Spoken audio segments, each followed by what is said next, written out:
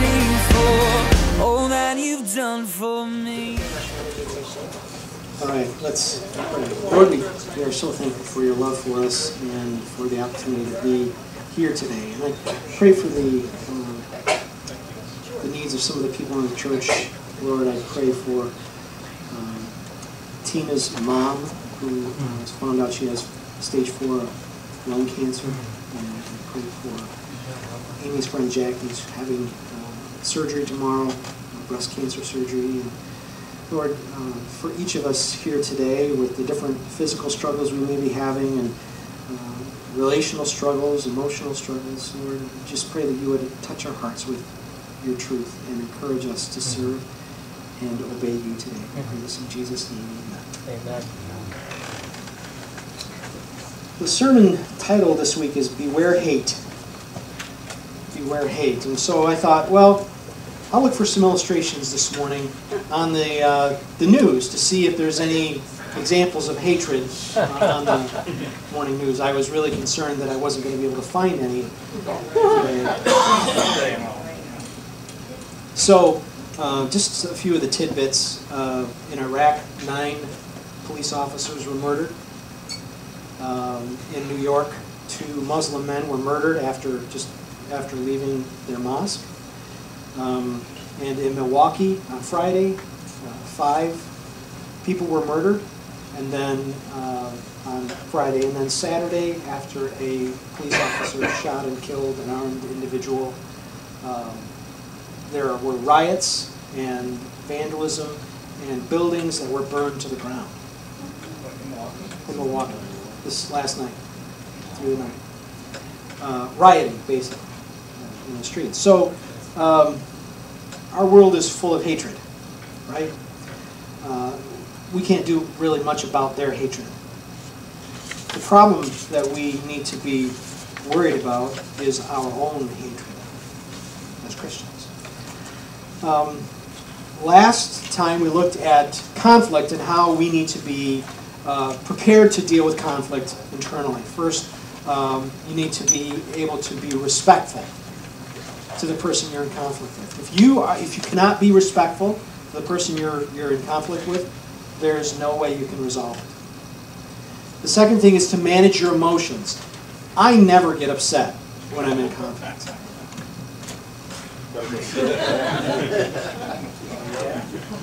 I'm surprised the ceiling didn't open up and the lightning come down and destroy me.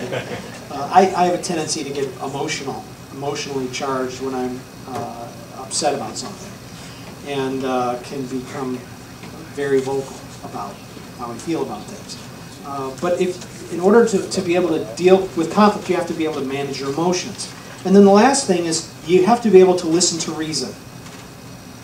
You have to be able to stop, wait, and think, right? And if someone, look for people's advice on how to be able to resolve conflict.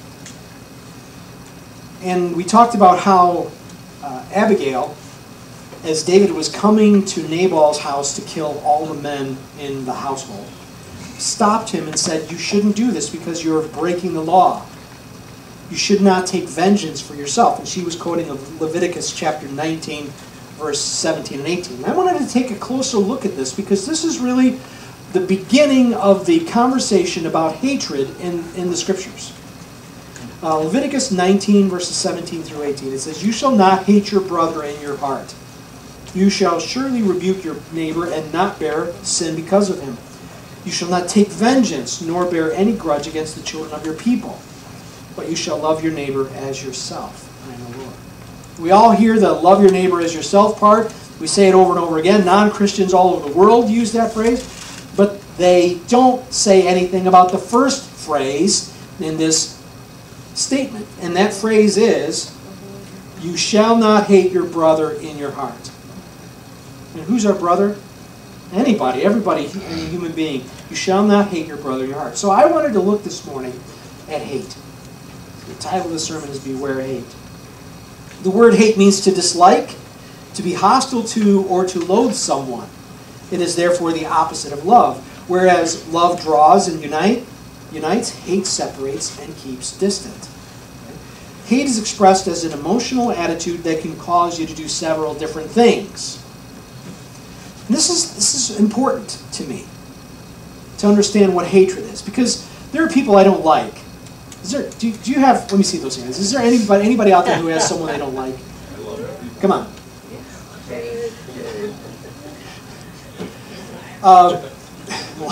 Did you just call him a liar? That's what I was thinking too.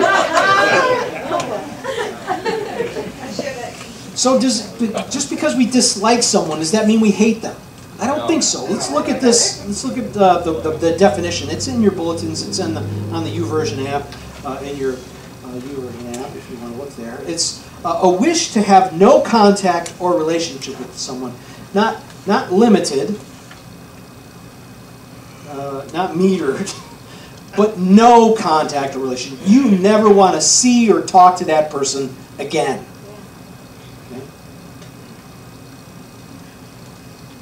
The next level, we'll call them levels, is opposing someone. Your job in life, not your job in life is to stand in their way. You're going to do everything you can to make their life miserable. That's hatred. Let's bring it up a notch. Having ill will towards someone. Not only do you want to make their life miserable, you want bad things to happen to them. Move it up a notch. To detest someone, you dislike them intensely.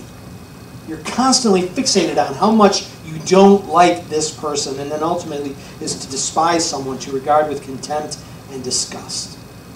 That's hatred. You get the idea?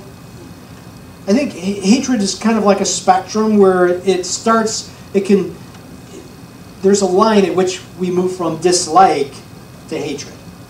And it's when we cross that line where we find we have the most problems. When do you know you crossed the line? Well, let's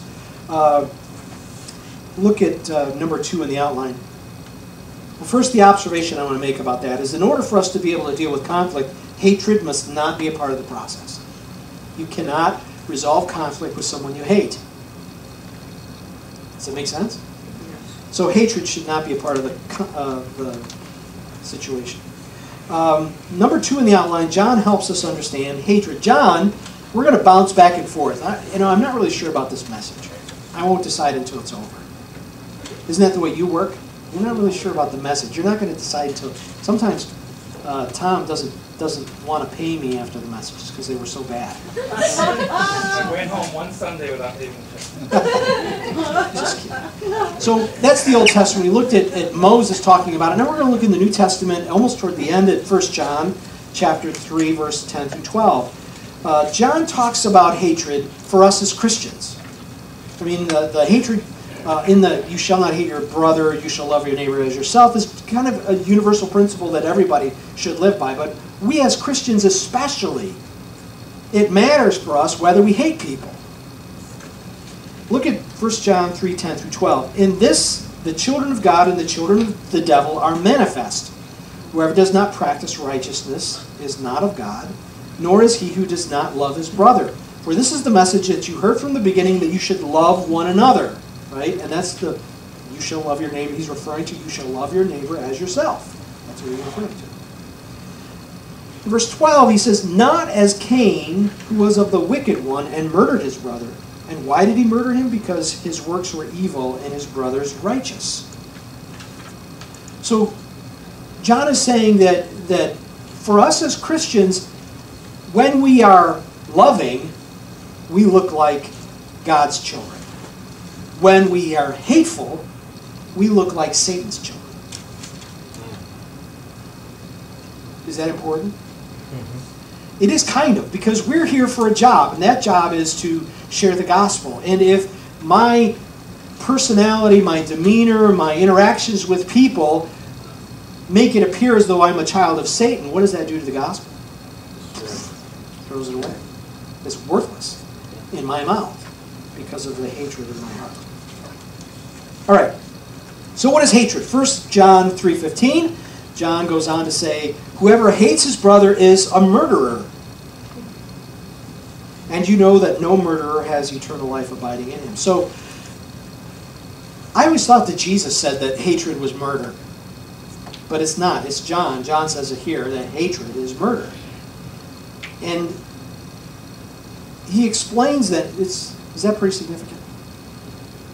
I mean, if in God's scale, hatred weighs the same as murder, that's pretty significant. And I think that's what he's saying. So then John goes on and says in verse 17 how hatred is manifested. How do you know you hate someone? I mean, we've talked about these other things, but how do you know when you cross that line from dislike to hatred? Here it is in 1 John 3:17. But whoever has this world's goods and sees his brother in need and shuts up his heart from him, how does the love of God abide in him? So when do I know I hate someone? When I am not willing to help them. If I am not willing to help someone who is in need, then I hate them. Okay? Do you agree with that? Yep.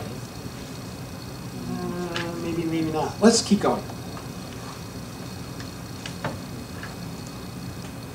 Hatred is a significant sin that negatively impacts how we treat the person we hate. All right. Number 3 in your outline. So, John brings up Cain and Abel. Great story. If you're not Abel or Cain.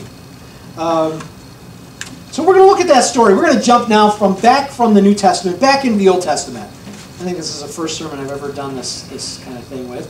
So let's start with the story, okay? Adam and Eve are in the Garden of Eden, and God puts them there, and he says, be fruitful and multiply, fill the earth and subdue it, tend the garden, but don't eat the fruit. And so, of course, Adam and Eve eat the fruit on the tree of the knowledge of good and evil, and they fall into sin. And so they become sinners. And God, to protect them, drives them out of the garden. What was God protecting them from? The tree of life. Because if they ate the tree of life, then they would live forever. And if they lived forever, guess what couldn't happen? Jesus couldn't die for their sins. Their children would live forever. And Jesus, because if he was born eventually, could not die. And in order for us to be forgiven, what has to happen? Someone has to die. So God kicked Adam and Eve out of the garden to protect them from themselves. Yep. And then they have children. First Cain, and then Abel. And so here we pick up in verse 1. Verse 2, actually. It says that Eve bore again, and this time she bore his brother Abel, Cain's brother Abel. Now Abel, it says, was a keeper of sheep, but Cain was a tiller of the ground. It's funny. My kids are all the same. Josh is looking at me. What are you talking about? They're all different. We're all different. We are all driven by different things. Some people like to work with their hands. Some people can't stand to work with their hands. Some people like to be outside. Some people like to be inside. Some people like to be alone. Some people like to be with people. We are all made differently. Praise the Lord. Amen? Right? Amen. And those differences are not just differences in behavior, but they're differences in passions and the things that drive us. Each of us are driven by different things as well. All right? So people have different passions and different drives. So let's move on to verse 3. This is where we step into the conflict. It says, and in the process of time, it came to pass that Cain brought an offering of the fruit of the ground to the Lord. That sounds like a really good thing, right? What are one of Cain's passions? Farming, obviously farming, but what else? Worship. He wants to worship God. You get that? You see that? It wasn't Abel who brought the offering first. It was Cain. It was Cain's idea. He wanted to worship God. So he brings an offering to the Lord. And so Abel, like a lot of younger kids, does the same thing as his brother does. Wants to do the same things as his brother. So Abel decides that he's going to offer a sacrifice to the Lord. An offering to the Lord. And he brings the firstborn of his flock and their fat. So Cain brings a grain offering, and Abel brings an offering of What is it? Sheep? Goats? Sheep. Is there anything wrong with either one of those offerings? No. The Jews brought grain offerings to the Lord. It was a part of the law. They had to do that. And then they also brought animal sacrifices to the Lord. So it wasn't about the offering itself, I don't think, at this point. But it says in verse 4, and the Lord respected Abel in his offering, but he did not respect Cain in his offering. I don't know how he showed that, but apparently it was an obvious way in which maybe God burned it up with fire like he did in other times in the Old Testament, or maybe God was there in person, like when he walked through the garden with Adam and Eve, he was there in person and he took it, or maybe he said something, we don't know, but he made it clear that Abel's offering was accepted and Cain's offering was not accepted. And so what happens? Cain was very angry and his countenance fell. All right. This reveals another one of Cain's passions. Cain's passionate about farming. He's passionate about worship. What also is he passionate about? Approval, acceptance. He's looking for acceptance. Right? He wants favor or something. Yeah, he's looking for affirmation, something from God. And he doesn't get it. And so he gets really angry. And of course, who's to blame for that? It's not Cain. Certainly not Cain. It's not God, because there's nothing he can do about that. So it must be Abel. I'm angry with Abel. So here's what I put in the observation there. Cain's passion was for worship and acceptance. Abel's passion was for acceptable worship. See the difference there? There's a huge difference between the two. So God confronts Cain in verse 6 and says, "Why are you angry? And why has your countenance fallen? If you do well, will you not be accepted? And if you do not do well, sin lies at the door, and its desires for you, but you should rule over it." So God, did you ever do that to your kids? Did your parents ever do that to you, warn you? Hey, don't touch that. It's hot. Right? Did you say that to your kids? God's warning Cain, be careful. You are in some serious trouble here. You are on your way to destruction. He didn't listen. In verse 8, now it says, Cain talked with Abel his brother, and it came to pass when they were in the field that Cain rose up against Abel his brother and killed him. Now, it's interesting. We don't know how long it was between the sacrifice and God's warning and the time he actually killed Abel.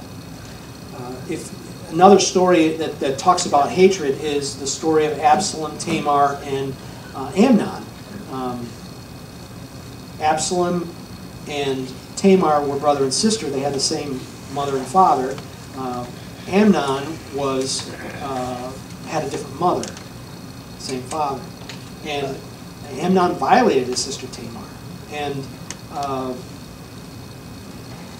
Absalom hated Amnon. He hated him. But here's what it says. It says he waited 2 years. Didn't say a word to him for 2 years before he killed him. He waited 2 years. Hatred has no time limits. It can go on and on and on and on. So I don't know how long it took, but eventually Cain killed Abel. Abel fell victim to Cain's hatred. So then in verse 9, God says to Cain, "Where is Abel your brother?" This classic, you all heard this. "Am I my brother's keeper?" And God said, "What have you done? The voice of your brother's blood cries out to me from the ground. So now you are cursed from the earth, which has opened its mouth to receive your brother's blood from your hand. When you till the ground, it shall no longer yield its strength to you. A fugitive and a vagabond you shall be on the earth." And Cain said to the Lord, "My punishment is greater than I can bear. Surely you have driven me out this day from the face of the ground. I shall be hidden from your face. I shall be a fugitive and a vagabond on the earth, and it will happen that anyone who finds me will kill me." So the Lord said to him, "Therefore, whoever kills Cain, vengeance shall be taken on him sevenfold. And the Lord set a mark on Cain, lest anyone finding him should kill him. So first Abel falls victim to Cain's hatred. Then Cain falls victim to his hatred. Okay? So what can we learn from this story? Well, let's start from point one, is that God says hatred is a sin, first of all, in that statement. You shall not. You think God, what does he mean when he says, you shall not hate your brother?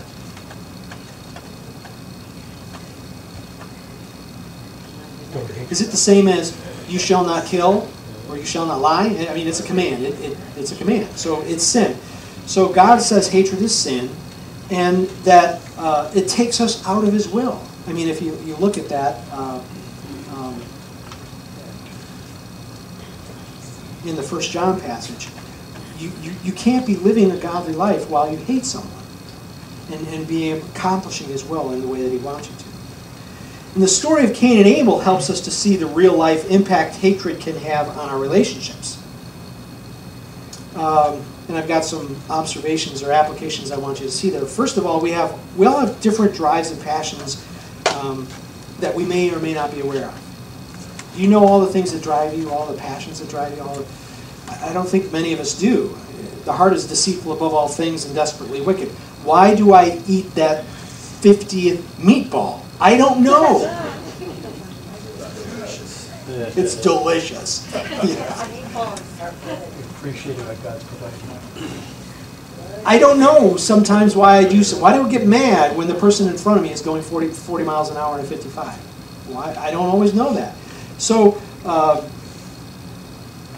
we have different drives and passions that we may or may not be aware of. The hardest conflicts to resolve are the ones that come closest to the driving passions of our heart. That's why Cain and Abel couldn't resolve this conflict. Because this passion that they were having conflict over, this need for acceptance, was too close to his heart. It's the pushing his button. Has anybody ever pushed your button? You know, and it's like this little heart button. You push it, and you're going to make people angry. You know, it's like the Hulk. When we were kids, don't make me angry. You wouldn't like me when I'm angry.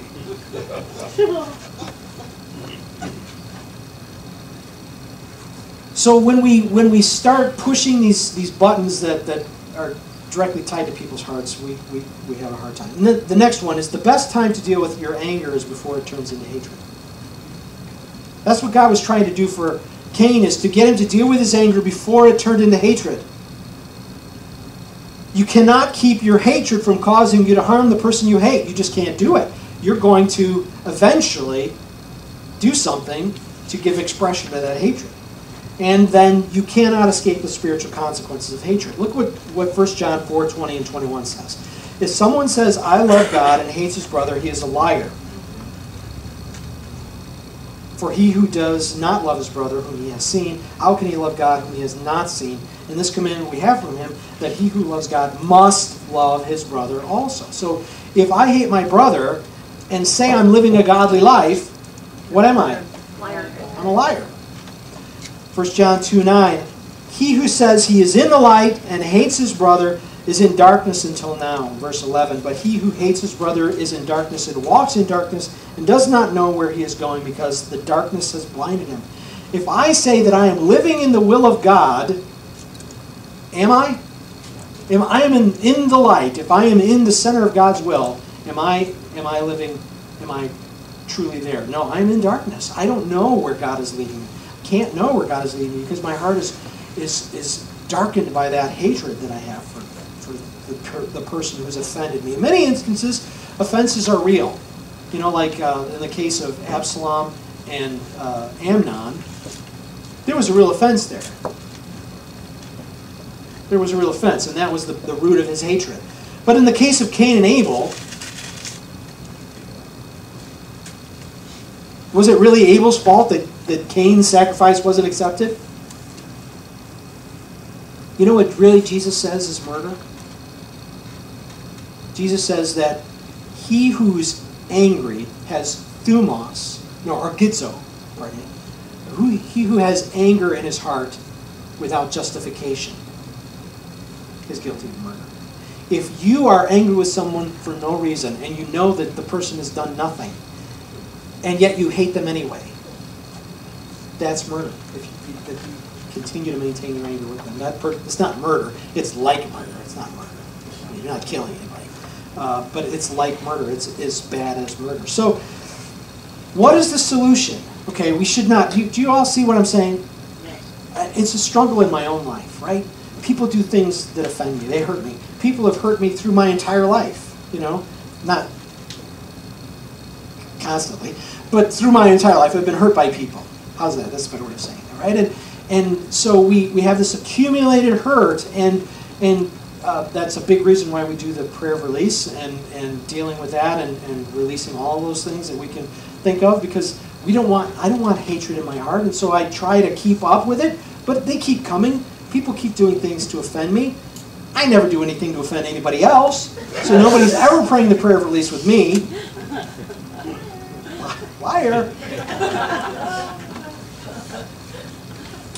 Right? So I want to be as free of anger as I can, because I want to be as far away as hatred as I can be. Because the closer I get to hatred, the easier it becomes to jump in, to be there. So the only solution for hatred is forgiveness. It's the only solution. You see that? There's not justice. There's justice. Shooting someone does not bring healing. Somebody kills your family member, and so you kill that person. It does not bring healing. The only thing that brings healing is forgiveness. And but we're not going to talk about that today. We're just talking about hatred, and it's the danger of it. That's why somebody asked me, should the sermon title be "Beware of Hate"? I don't think so. I think "Beware hate" is strong. It needs to be a strong warning to us. Next week, we're going to talk about confrontation. So I'm going to pick several of you to confront during the message. Now nobody's going to come to church. Just kidding. I'm not going to do that. Okay. We're going to look at the different ways people are confronted in the scriptures. You know, how many of you are really good at confronting people? Oh, okay. All right. When I say really good, the person you confront always repents and does what they're supposed to do. Okay. Okay. All right. You see what I'm saying? All right.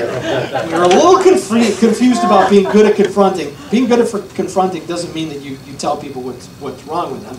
Good at confronting means when you tell people what's wrong with them, they do the right thing. Now, you can't be perfect. You can't always have that happen. But that's our desire. That's the goal. The goal in confronting is not to make them feel bad. The goal is to make them change their behavior, to realize they've hurt you, and to say they're sorry. It doesn't always happen, but there are different approaches we can take in confrontation that will help us confront people. You want to be good confronters, don't you? Yeah. I'm sure you're not. Okay, we're going to sing one last song. So I'm going to have the worship team come up and we're going to. Lord, we thank you that you are a patient and loving God. And Lord, as you warned Cain those thousands of years ago of the dangers that hatred meant for him, Lord, you give us the same warning. The same things that happened to Cain, the judgment, the consequences of our hatred, the separation that our hatred causes between ourselves and you, Lord, is still as serious today as it was back then. And so, Lord, I pray that if there are any of us who have hatred in our heart, that we would realize the danger that it has put us in, that we would not want to maintain that hatred, but that we want to be delivered from it. Lord, that's what we want, to be delivered from our hatred so that we can be in your will, the center of your will, loving you and loving the people around us. Lord, I thank you for your Holy Spirit who convicts us, and I pray that he would do that in this instance, and that we would do whatever it takes to remove the hatred from our hearts. I pray this in Jesus' name.